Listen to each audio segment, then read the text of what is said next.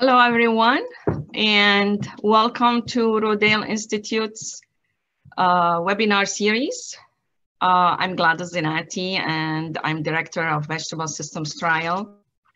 And it gives me the great pleasure today to share with you the information we have gathered on Vegetable Systems Trial in a webinar titled Vegetable Nutrient Quality and Soil Health in the Vegetable Systems Trial, VST. It is our fourth season updates. And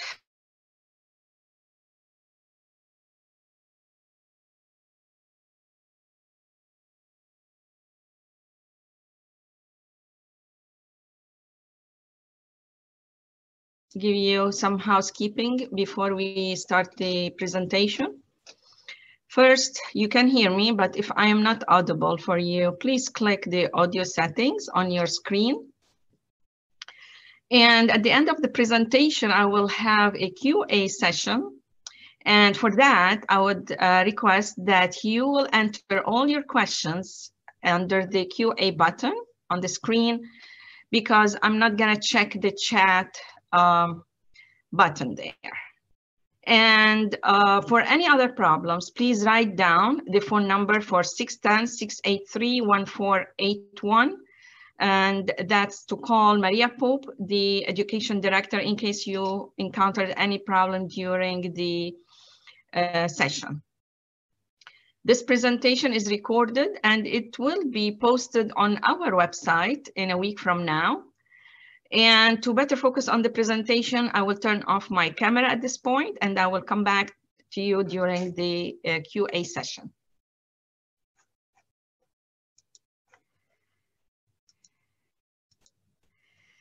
First, I would like to acknowledge our funders, the generosity of our funders that they have been funding our vegetable systems trial here for the past 5 years. And including Green Coat Foundation, the Pennsylvania Department of Agriculture, Johnny Seeds, Pennsylvania Vegetable Growers Association, and the Orange County Community Foundation. In this webinar, I would go briefly and quickly on what's VST and highlight some of the results we have gathered, and give you some updates on the current and the research projects I am working on, and the dissemination of the results, the venues I am taking, and what do we have for future plans for years to come. And at the end of the presentation, I would be having time for a QA session, and we will receive all your questions, and hopefully we'll get time to answer them all. So in brief, as I said, Vegetable Systems Trial is a long-term side-by-side comparison of the organic systems to the conventional vegetable cropping systems. And these systems are put in a randomized system in 4 different blocks. So in each block or replicate, you will have the organic system and the conventional system. And within those, you will have the crops that we will talk about. To give you a more focused area here, this is a conventional system and this is organic of 1 block. And you will see the management practices is in each of those systems would be tillage covered with plastic. And you can see that in both. And then compared to the reduced tillage, which in this case, in the convention, we apply a herbicide to kill the cover crop. And here we just roll crimp the cover crop. And when I say reduced roll crimping, meaning we have the cover crop that we come during the springtime, use the roller crimper that has been developed at Rodale Institute, and we roll the cover crop. It becomes like a mulch mat. And that is used for mostly the crops that we have, except that for potato, of course, we use a different equipment, which I will talk about it in a minute. And we compare reduced tillage to full tillage by plowing with moldboard plow and cover with plastic.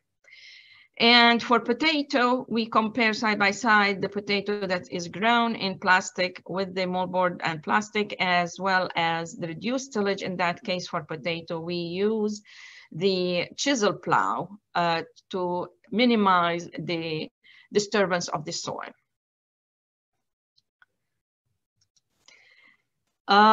If you want more details on the management practices, I recommend that you tap to this website that shows the previous webinar I gave last year, nearly exact time like this time. And in this webinar I gave last year, I have a detailed information about the management practices, the equipment we use, and whatever you need to know about vegetable systems trial management practices. In the vegetable systems trial, we focus on 5 vegetable crops. These include the potato, representing the root, the beans and the winter squash and the sweet corn, they represent the fruits, and the lettuce representing the leaf. Decision came on what we use in this vegetable systems trial was based on recommendations that we got from the advisory committee, mainly that include scientists, researchers, educators, as well growers in the region and in Pennsylvania. And when I say region, meaning in the Mid-Atlantic region. And so based on these recommendations, these are the crops that we selected to do this trial on. The overarching goals of the vegetable systems trial mainly to look at the cropping systems impact as well as the management practices on soil health. Because everything we do, it will impact the different properties of the soil, chemistry, biology, or physical properties. And we would like to see how those properties or the soil health will impact the plant health and nutrient quality, as well as the ecosystem services and environmental health. But most importantly, we would like to link all the way soil health, plant health, environment to the human health, because at the end, this is what we really need to focus our consumption of vegetables that are really grown in healthy environment and in healthy soil.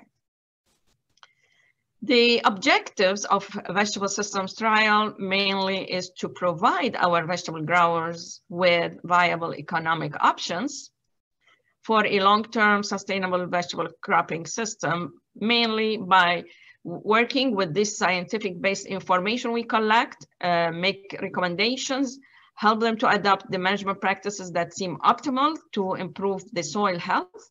At the same time, making sure that these systems or the practices they are using enhance the nutrient quality of the crops they are harvesting, and at the same time, improving the health of the environment. However, the long-term objective, as I said, improving human health, and that if we focus on the grower and what the grower is gonna do, and make sure the soil is healthy and using the practices that really improve the water quality, nutrient quality, and the environment, we will be, with time, be able to show that we are reducing the pesticide applications that impacts the environment and the humans.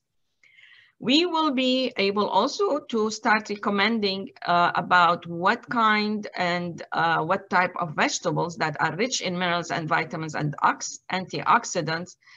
And that hopefully it will improve the marketability, improve the availability and the consumption. And it is now in our era, in these days, as we all have been through this pandemic globally, with the COVID-19, it became important for us that we boost our immune system and reduce our illnesses. And by using vegetables that are rich in antioxidants, vitamins, and minerals, and they are healthy, this will, adding those to our diet, it will really, with time, show reduction of chronic diseases, illnesses, and improving our health. So out of these 5 today, I'm gonna talk about the sweet corn. And why sweet corn? Because sweet corn is really beneficial. It has lots of phosphorus, potassium, and manganese. Also, it is a great source of vitamins such as vitamin A, B1, B3, B6, and vitamin C. It is a good source for antioxidants and polyphenols, and these, they boost the immune system. It provides about 342 calories for every 100 grams of sweet corn, as well as it aids in as a laxative, and it provides a good source of dietary protein. At Rodale in the BST, we start our seeds, our seedlings from seeds in the greenhouse. The variety we use is Coastal. It is bought from Seedway.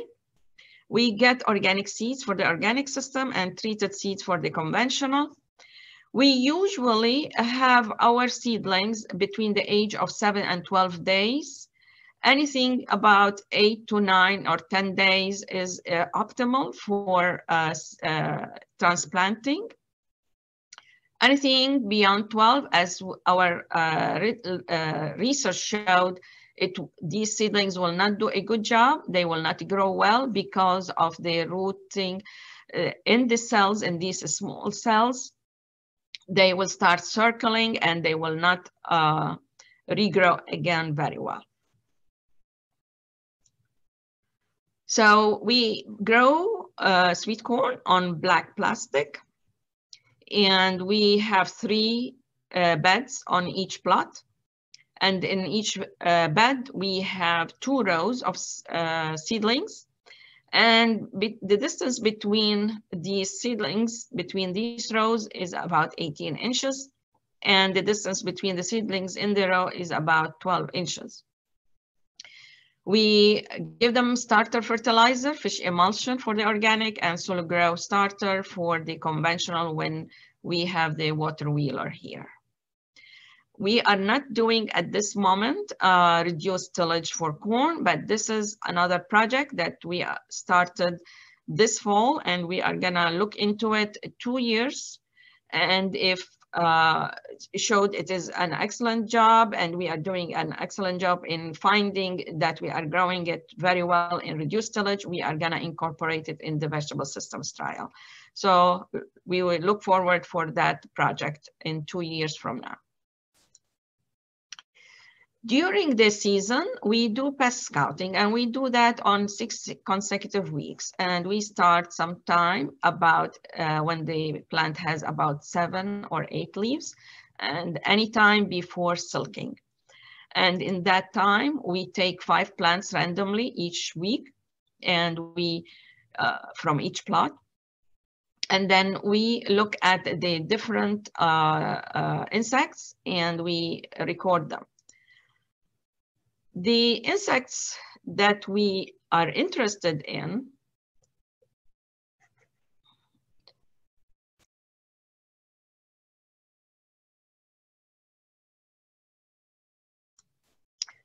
is the European corn borer. This is the beige color here, brownish with the wavy wings. This is a nocturnal moth that comes during the night. Most of the time you don't see it during the day. Lays the eggs at the back of the leaf. And when they hatch, the larvae comes out, and then they start making holes, and then they bore through the stalk. And so that's what they call them borers. The corn earworm is this one here. It is another nocturnal moth, and it is beige in color. It lays the eggs on the silk. So you have to watch for that, especially when you start having the silk there. You will have to go and scout and make sure that if there are any insects there and the egg laying. And when they hatch, they start feeding on the silk and on the kernel itself. The field armyworm, which is here on this bottom picture, this comes later in the season, and this is the frass that it causes and make shut holes here. And this sometimes either it is a miss or a hit. It depends on the time you plant or transplant your seedlings and the length of the maturity of your sweet corn. When we do our pest scouting, that's important because it tells us whether we have good beneficial insects in the area. It tells us if we have any damage showing there, and if we are seeing problems, we will try to make sure that we spray before the threshold, and we use for organic javelin and for conventional asana.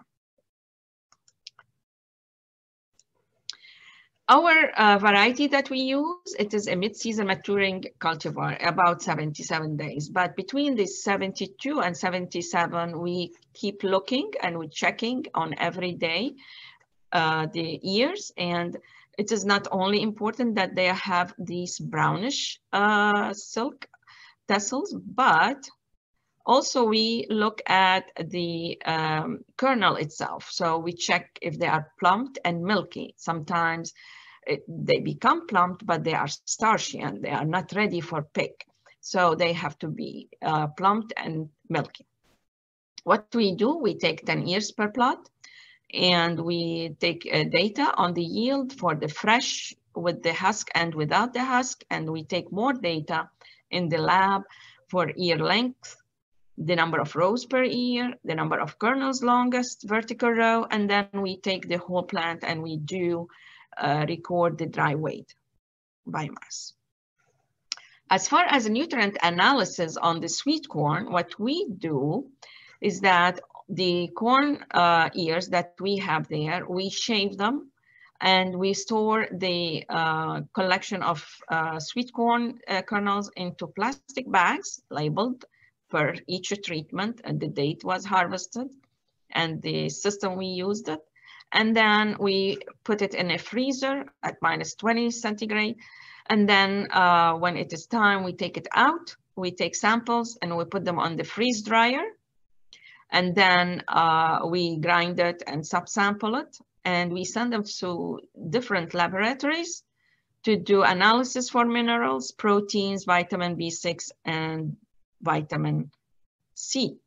Now, because of our limited funding we have, we are only taking total protein and 2 vitamins, but it is my wish that to have more funding that allow me to do a amino acids profiling, meaning all the amino acids, the essential and the non-essential, and make more analysis on the vitamins, more than these 2.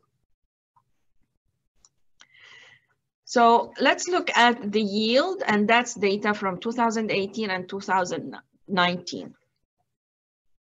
So CNV on the x-axis means conventional, ORG means organic, and this is of 2018.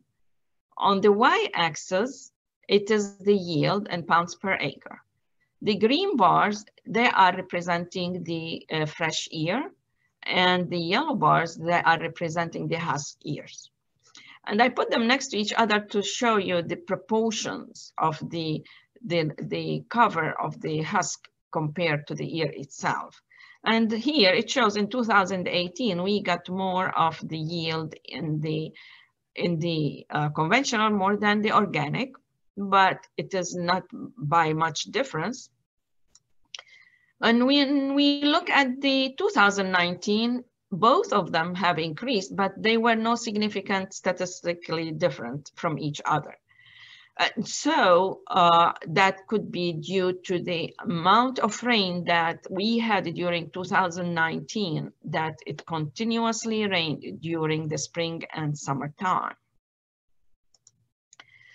For the protein, you could see here, and in 2018, no difference between the percent protein. If it is conventional or organic, ranged about averaging 15.9. But when we looked at 2019, you could see here that the percent protein was much less in the conventional compared to the organic. So the organic was higher, but both of them, they were lower than what we had in 2018.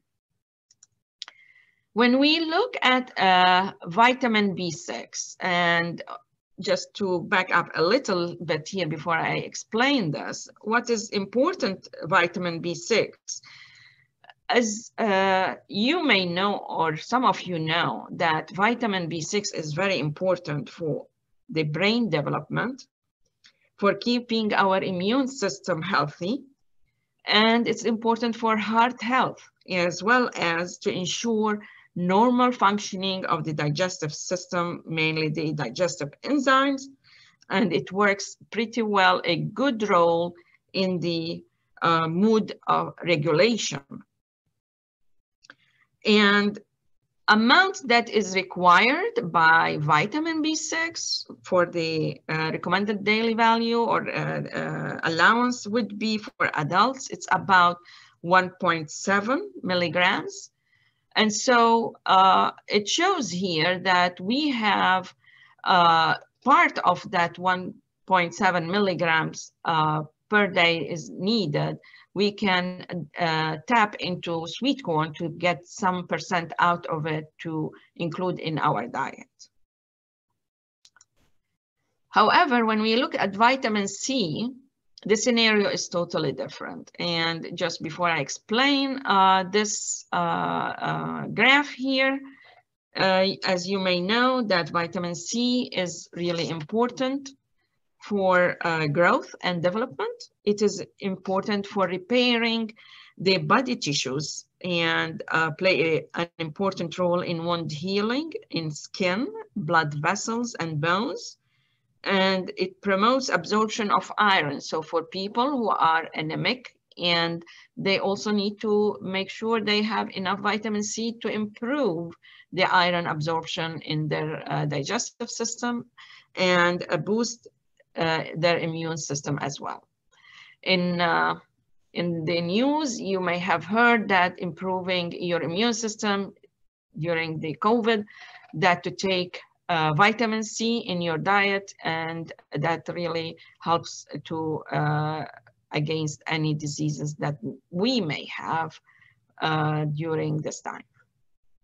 Coming back to this graph, in 2018, the organic vitamin C showed more than the conventional, but it dipped down in 2019, and it could be due to some of the uptake minerals in the nutrients in the leaves, and still we have not received the data yet of the 2019 for the minerals, so I couldn't make sure what is the reason, but this is on my radar to see what is the reason for dipping. But with the 2020, we are gonna add those information and see what is the cause that increase or decrease on these vitamins.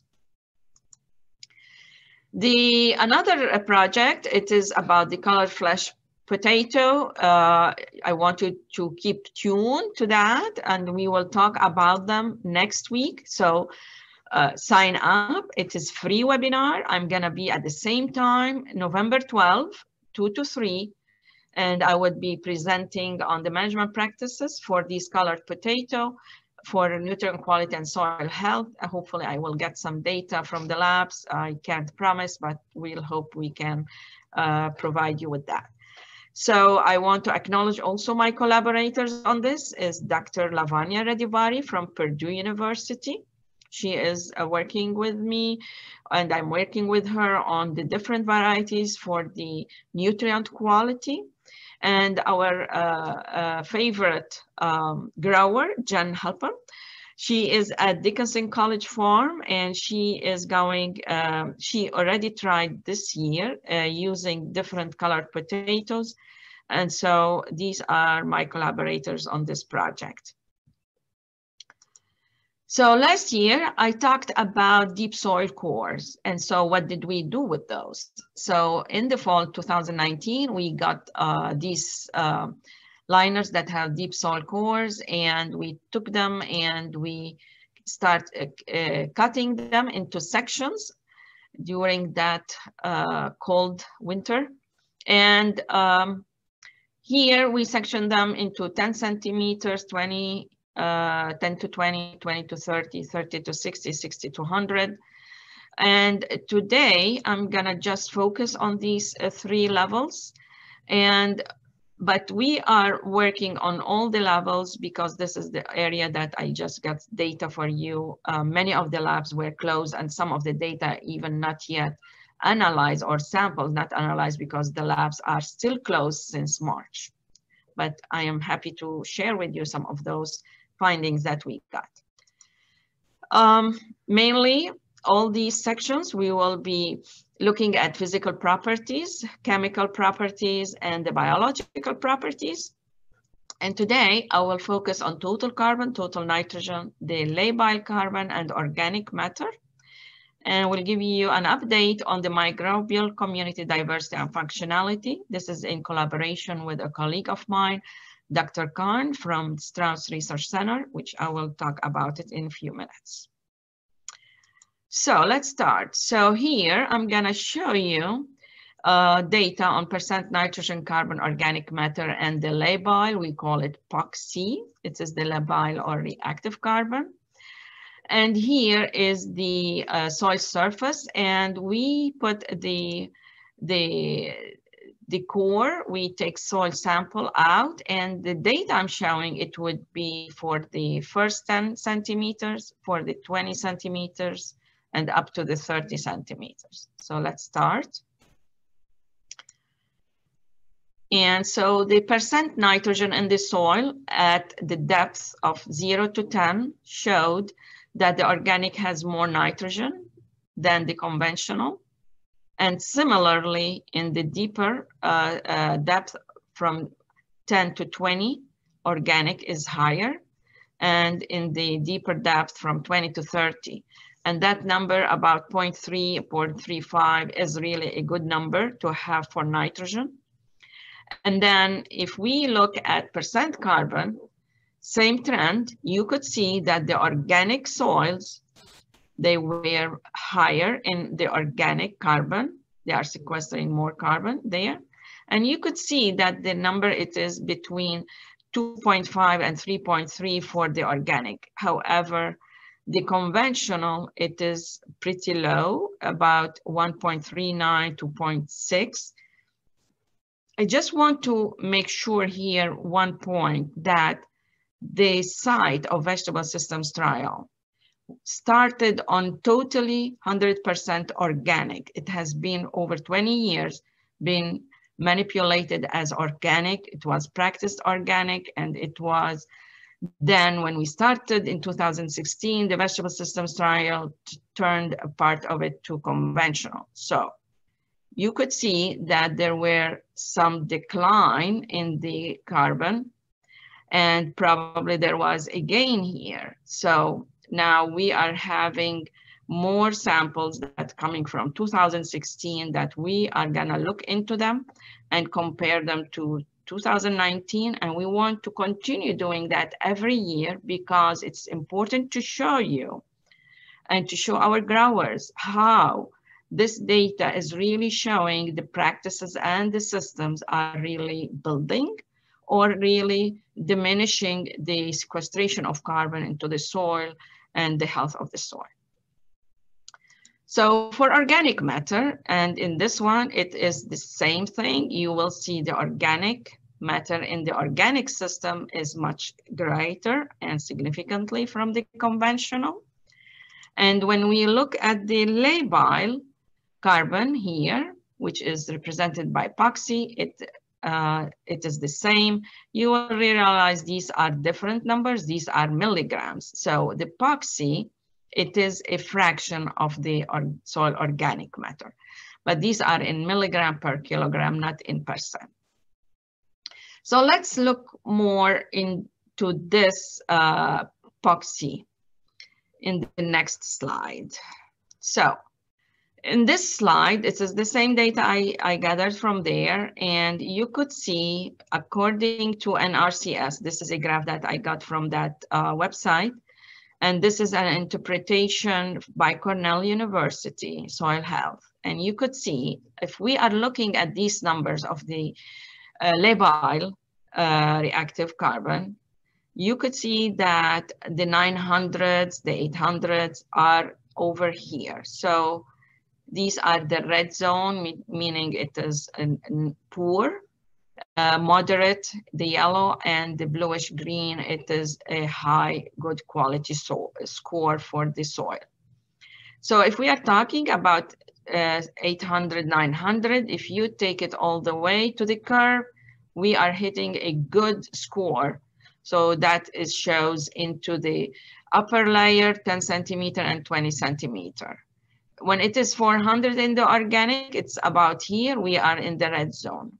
But if we look at the conventional 770, which is about here, it is okay at the beginning, at this point.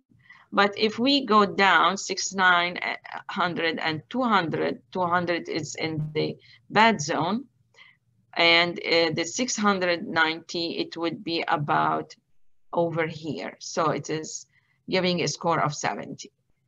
And that's what we want to see in 2 years, 5 years, and 10 years. We want every other year, we want to see whether these numbers are gonna continue increasing or they are gonna diminishing and become in the yellow or red zone.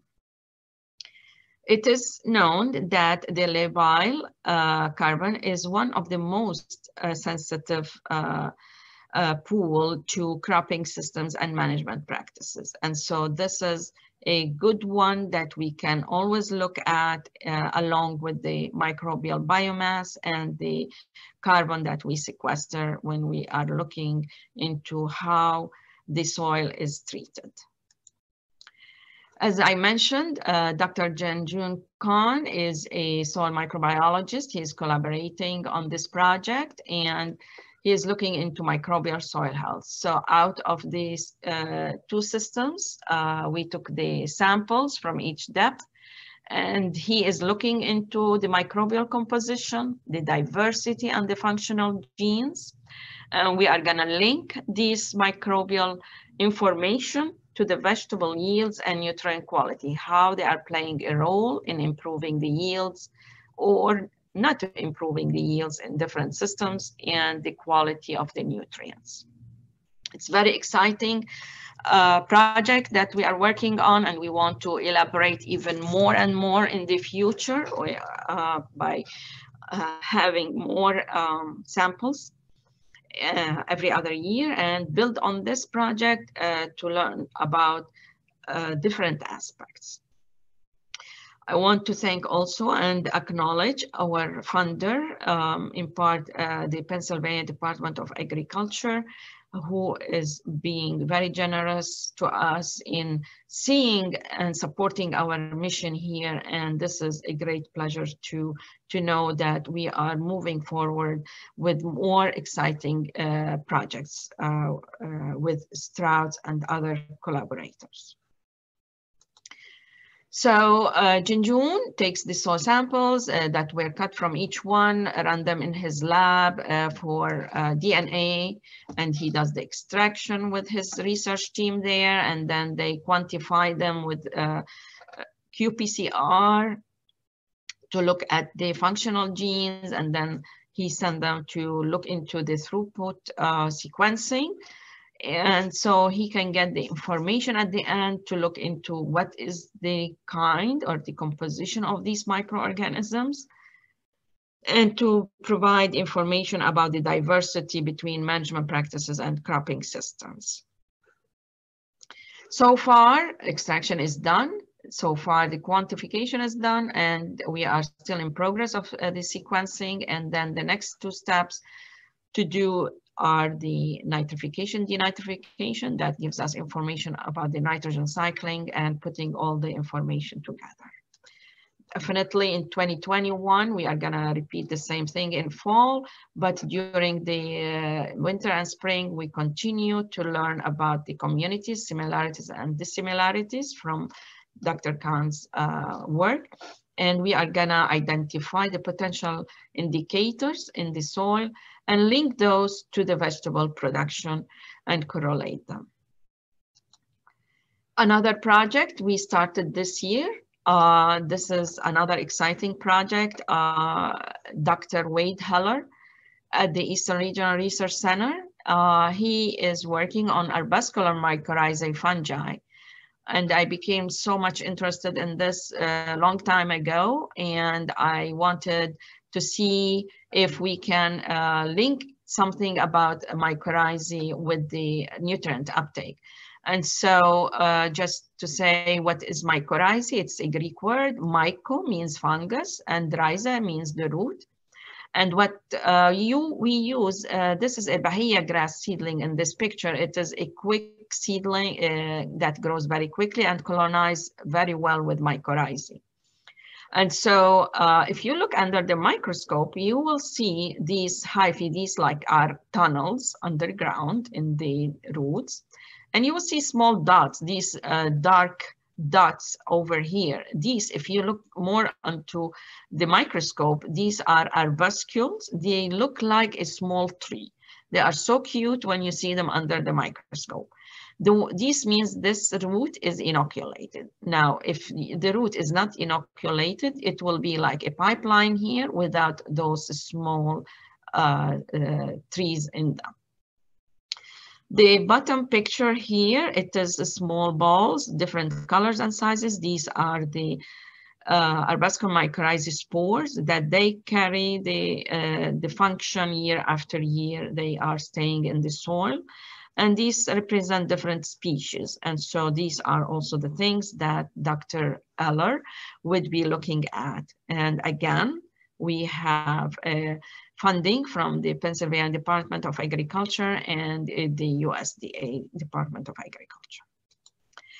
The objectives of this project is that we would like to look at the diversity and functionality. And we are selecting about 9 species of the arbuscular mycorrhizae.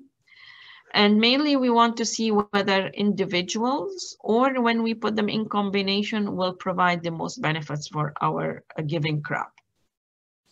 Also, we are gonna look how the management practices will affect the colonization and the growth of the plant, as well as the uptake of the nutrients, and see if those plants, such as in VST, would be the sweet corn seedlings, the winter squash would be boosted, would be having better nutrient quality than the ones that they are not going to be inoculated. And we are going to show that in the coming 3 years in this experiment.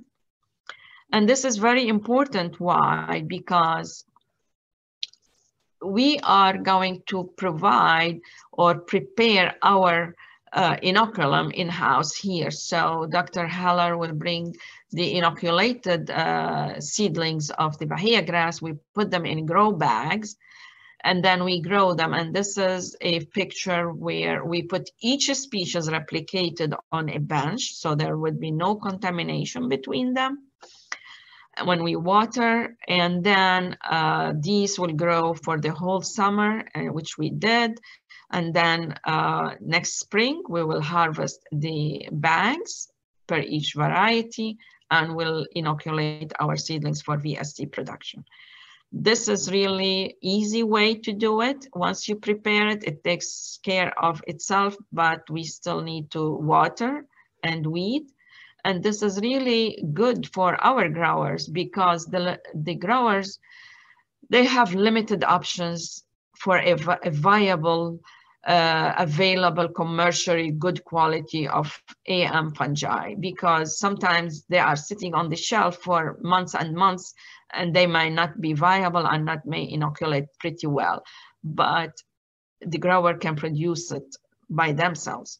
And then who can reap the benefits? Vegetable producers as well as other growers that they will use mycorrhizae. But since my work here is on vegetables, I will say vegetable producers, you will benefit from that. And farms that produce their own seedlings, they are the ones that can prepare all these grow bags and inoculate their seedlings, get them ready to take advantage of the symbiosis that they do with the roots and mycorrhizae when they put them in the field. So again, Jan Halpan, in 2 years, she is going to do an on-farm inoculum production. It is pretty simple. We'll provide the grow bags and the material, And we will be providing also the Bahia grass that we inoculated with the AM fungi, and will show and demonstrate how we usually do the inoculum, how we are going to inoculate her seedlings, and then she is going to do that and compare them to the ones that are not inoculated, and we'll gather data from her college, the Dickinson College Farm, and we compare them, and we will assess the growth, we will assess the nutrient uptake and the root colonization. This is very exciting project. Another project I want to highlight is started this fall. It is a satellite project that in 3 years, whatever information we get from here, we would like to look into it and see how it feeds into vegetable systems trial. And this is funded totally by Gerber. Gerber is a well-known, a world-known company. They work on having, preparing baby foods, and Gerber is very adamant about and strict regulations about what the food or the suppliers or the sourcers, the farmers that they are growing, not only crops that are healthy, that are not beyond certain limits that the Gerber put as protocols in their testing, but also they are having a vision to make sure that their growers or the people who are working with sourcing the crops from, that they are also stewards of the environment, stewards of the soil health. And they want to work with us at Rodale, and working with them is really a pleasure, because we are gonna look how cover crops and tillage practices may impact the carbon sequestration. And we are gonna use summer squash as an example in this case, but also we are gonna look at the different properties of the soil. Gerber wants to show, based on this 3-year period, and want to explore it even more in different states where they get their crops and collaborate with their growers. This is also an exciting project. As I said, it is not enough if we just prepare, do the work, and keep it in our offices or in our labs and publish it, but it is important to disseminate it to our growers, to the public, to people who are interested, who could make difference in this world and help us. During the period of COVID, which we are still going through, we tried to communicate results without going to field tours and in person. We hope that it will be next year and years to come, and everyone is safe and healthy. We do have a virtual field day. I put here for you the site link. And if you cannot type it out, in a week from now, this webinar would be available online for free, and you can go back to these links and register for that link, and then you will have a lifetime access to the virtual field day. Also, we do webinars like today and next week, and I'm sure my colleagues at Rodale, they also do the same.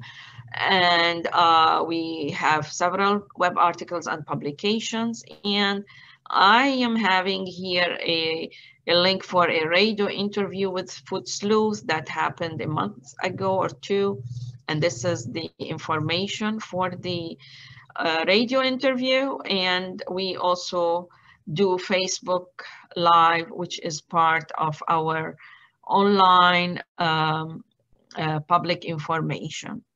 We try to reach everyone in a different way, and hopefully it would be the COVID-19 over soon, and we will start even having more tours and in field in person. The plans for the future in the coming 5-10 years to continue doing the same good job and compile data, to assess the soil health indicators, to compile data on crop yields and nutrients, and to include even more on amino acids profile, bionutrients, and another amino acid that has not been published much about it, and it is recent becoming important. This ergothioneine, it is an amino acid that it is developed by a fungus in the soil, and this is not generated in the plant itself. So meaning that there is a type of fungus in the soil that produce the ergothioneine amino acid. And if the plant, for example, it is published on oats, they have ergothioneine in the grain, that is because the plant was taking it up, but it doesn't make it inside the plant. So management practices may impact this amino acid, and what it could be, because fungus are in fact impacted by tillage. They are impacted by the quality of the management practice. It could be by the fungicides. So it is really interesting to look into ergothioneine in the near future with the support from our funders and more funders that are interested in addressing the soil health, the plant health, the ecosystem, and the human health. More in the part to work on, I'm interested in investigating water quality, pesticide accumulation in soil, water, and crops, mainly to link soil health to water health and to crops, and what is the residual effect of pesticides on water and in the environment and in the soil and in the crops. We have started a very preliminary test with the Health Research Institute. We working on potato and winter squash. It is exciting to start working to learn more about it, and we want to hit the ground running in the future to investigate this area. And it would be not complete if we do not do more networking and expanding our collaboration with medical doctors, nutritionists, scientists, and educators, because we need to work all of us together to complete this picture. And what we need is to link soil health to human health with the collaboration of medical doctors who are focused on probably, let's say, I'm just giving an example here, cancer cells or on diabetes or something like that. This is really important to link how we manage our soils to what we are eating and how it is our health is impacted. Definitely, we'd like to provide and continue providing growers and consumers with informed recommendations to make informed decisions. And hopefully our growers will produce the healthy soil, healthy crops, and then our consumers start looking and eating and including in their diets more of the food that it is rich in nutrients, and so they can provide better immune system for themselves. And with that, I would like to thank you all for registering and listening to my webinar today. This is my phone number. This is my email. This is the mailing address. And before we open the session for Q&A, I would just to make sure this is the link that you need if you want to listen to the interview I had. Also to remind you about the upcoming webinar. It is next Thursday, same time, 2 to 3 Eastern time, and it is free. You can register from today. And if you want to listen to more webinars, this is the link for you to register for more webinars. I do hope that this information is really helpful for you. You are getting the best of it and use it. And then here I'm going to open the a question answer session for you. And I'm gonna look into the button here that it is the QA button and see what questions do we have.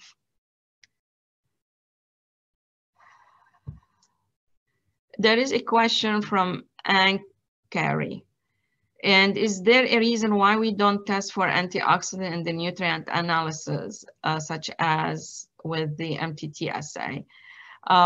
Mainly because we want to, when we do the experiments and the analyses, we want to be continuously doing the same protocol. And we could use some assays, but sometimes they will require more material that is needed and focused. But this is option that can be considered. Just to let you know, by the time you look at the assay, by the time you look and budget for the personnel to do it, it may be more expensive than the nutrient analysis you send out for antioxidants. And so also the budget limits that will not allow those. But this is a very good question answer in a way. And we would be very happy to start looking into antioxidants, like I said, because it really complete the picture for us. And this is very important. And so the antioxidants are really important. Maybe in the future, we will have another grant and funding, and we can explore that and as you are suggesting. Another person asked for the Gerber study or just in general, how do you plan to measure carbon sequestration? Okay, the carbon sequestration, it is, we are gonna take different samples during the seasons. And also we are gonna look into the carbon from the initial time into the carbon that we have every year when we are taking samples. We are gonna look into the carbon stock there. We will take measurements on the bulk density. And so this is one way that we can look into the carbon sequestration and see how these areas, because in each plot, we will be GPSing the area that we'll take samples from. From Jenny Gilbert, it says, thank you for the presentation. You are very welcome, Jenny. These are promising results. That's good news to hear. To what do you attribute the inconsistent results of the protein and vitamin contents of ORG-V conventional from 2018? As I mentioned, we are not yet having all the complete information. As I said, 2019 results didn't come back. Labs were still closed. We are hoping that we get those. And also we are kind of combined with the weather data and look into the leaf tissue. We are gonna look into the kernel and look also into the soil samples that we get data from and put them all together. And we hope that we can come up with a reason that gives that, because these vitamins are really regulated by microorganisms, and they are really regulated by how you manage the soil and also the weather conditions that you have. Another comment here from Regina Windsor. It says, Dr. Zinati, thank you so much for this fascinating presentation. You are very welcome. I'm happy that you really liked it, Regina. The fungi and carbon sequestration is really, really interesting, and the sort of downstream effects, amino acid production, etc., in the organic practices. Would you please reiterate how organic practices impact nutrient profiles of vegetables in a statistically significant manner a little bit more? Yes. These nutrients that we are looking at, that the nutrient profiles, whether they are in the minerals or they are in the vitamins, we are going to look at first as concentrations in the material that we send for analysis, but also we are going to look into the production, the total yield, and we consider also to look into what we call the nutrient content. So with the variabilities that we have, I may say the treatments we have and the cropping systems, could be that the management practices that we are using in the organic system may be different from which is different from the conventional. It will point to us whether these profiles would be different, especially if we are going to look into the amino acids. Would the system, because as you may know, as I said, the ergothioneine is produced by a fungi. So could be the system or the practice that we are doing really affecting some of those microorganisms that Dr. Khan is going to show us and Dr. Weller is going to talk about and show us in the mycorrhizae. So could it be that those together or one or more, they are really going to contribute when we look them statistically? Of course, we use statistical analysis packages. And so we can compare these amino acid production arrays. I hope that complete. And I answered your question, Regina. If not, please let me know. And we can also continue even after the webinar. You can send your questions to our Director of Education and also to the link that the Director of Education put for you to ask your questions. Another question came from Lulu. It says, thank you very much, Dr. Zinati, for the useful information given. You are very welcome, Lulu. I hope this really brings some light to your work and to your knowledge, and please share it with your colleagues wherever you are. Jenny Gilbert, thank you. Okay, great. I'm happy that I answered your question. Another one from Lucy Wesley. Thank you, Dr. Zinati. You are very welcome. I'm happy that you guys, you are really enjoying this webinar. And another comment here came. It says, Dr. Zinati, I'm looking forward to attend your second webinar on potato. Great, that's wonderful. It's a good reminder for everyone. Thank you very much, and thank you for your clear presentation. I'm very happy that I served you well today. And I'm gonna just check one more thing before, let me see if we have anything else. There is, if I can go to the chat, I'm gonna try. There is a question that came.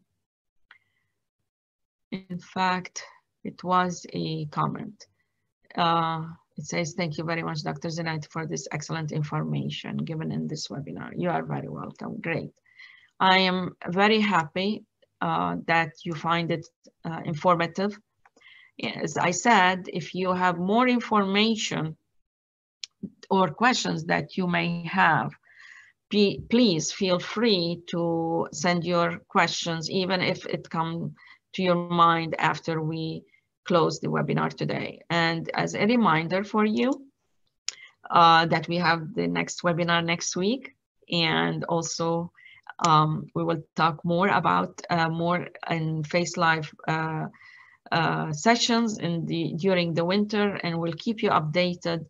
And finally, I want to say to you, stay healthy, eat well, include in your diets healthy food, rich with your minerals, vitamins, and go out and have vitamin D from the sun, and stay healthy and be happy. And we'll see you next week. Thank you so much.